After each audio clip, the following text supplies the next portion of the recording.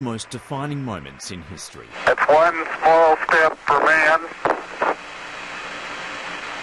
one giant leap for mankind.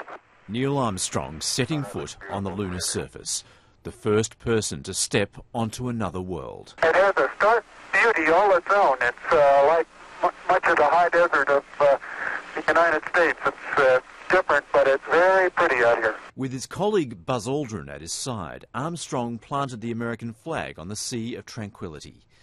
Human ingenuity had triumphed.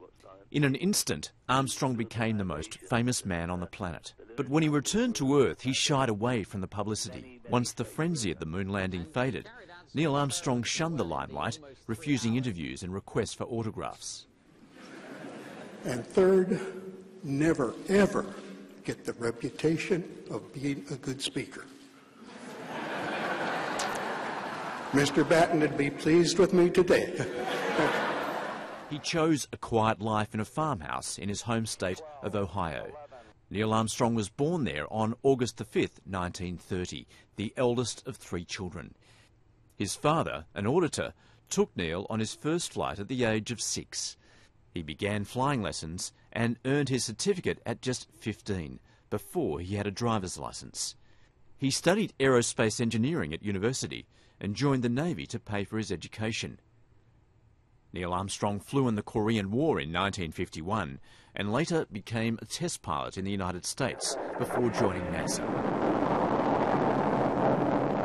His skills as a pilot and engineer saw him chosen to command the Apollo 11 mission to the moon, with his crew, Buzz Aldrin and Michael Collins.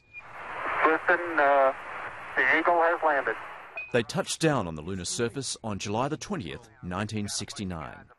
Neil Armstrong would later say the experience made him feel very, very small.